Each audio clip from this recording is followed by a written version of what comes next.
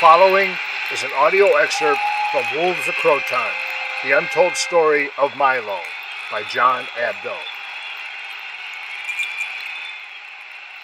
Supercompensation.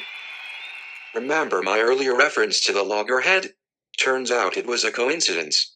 Not only was catching the giant marine reptile a remarkable feat of strength, not unlike when his grandfather caught a sheatfish with his bare hands, to say nothing of Milo having the power to swim vertically to the surface using only his fluttering legs, the meaty loggerhead made for a deliciously replenishing meal, which we all enjoyed later on. The timing of the turtle flesh also seemed coincidental. We had been intentionally deprived of animal meat for the last 2 weeks leading up to these games. But on this trip, in addition to our vegetation, we ate ample quantities of turtle, swordfish, and sea bream. The premeditated deprivation had starved our muscles of protein, while the unexpected task of rowing in the galley had depleted every final micron of energy from our cells. As such, when we reintroduced nitrogenous foods to our meals, our anabolic metabolism snapped out of their starvation mode, supercompensating for the deprivation by triggering amplified melological hypertrophic outbursts. Impressively, by the time we arrived in Elias, our muscles had inflated beyond previously recorded dimensions, while Milo's proportions could only be described as outright Herculean. Many in attendance were uncertain as to which story to believe. Was Milo all hype? Were the stories exaggerated? Was Milo of Croton a mere propaganda ploy? In any case, it was obvious everybody was curious to corroborate the mystique of Milo, the son of Diotimos, the teen who was rumored to possess the strength to carry a bull. Finally, the world would have a unique opportunity to witness the most talked about human on the planet, while also observing Milo exhibiting his alleged Herculean powers inside the scamma. People were walking into posts, bumping into one another, tripping over rocks, and falling into holes. They simply could not take their eyes off Milo. Never before had they seen such a magnificent human being. Their minds had long been occupied with the supernally masculine images of the gods, but Milo was not a figment of the imagination any longer.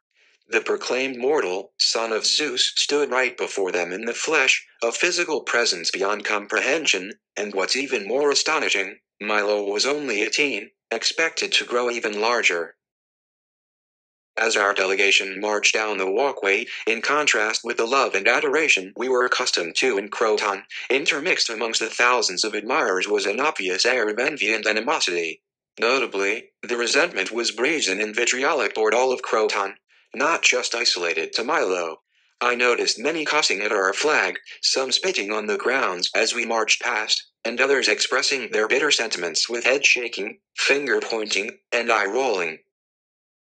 More claimed that Croton had breached a sacred oath, waging accusations that Milo had not formally and consistently trained his body for 10 months, and had therefore violated the very spirit of Aegon. As for Milo, to him such abrasiveness was natural. His feral nature had long conditioned him to states of antagonism and attack. In fact, little did Croton's antagonists realize that their dispositions, be they concealed or obvious, spurred the secretion of endogenous stress hormones that spewed out from their very orifices and pores, declaring their true intentions and states of mind, convictions Milo's feral attributes instantaneously honed in on.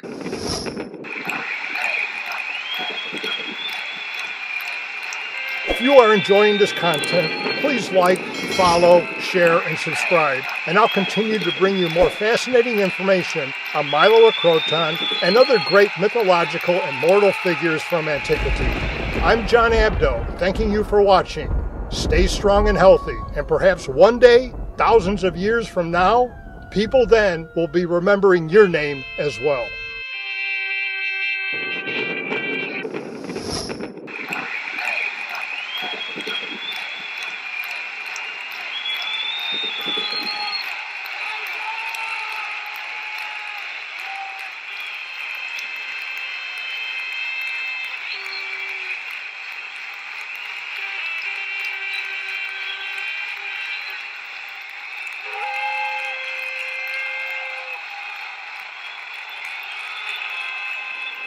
Thank you.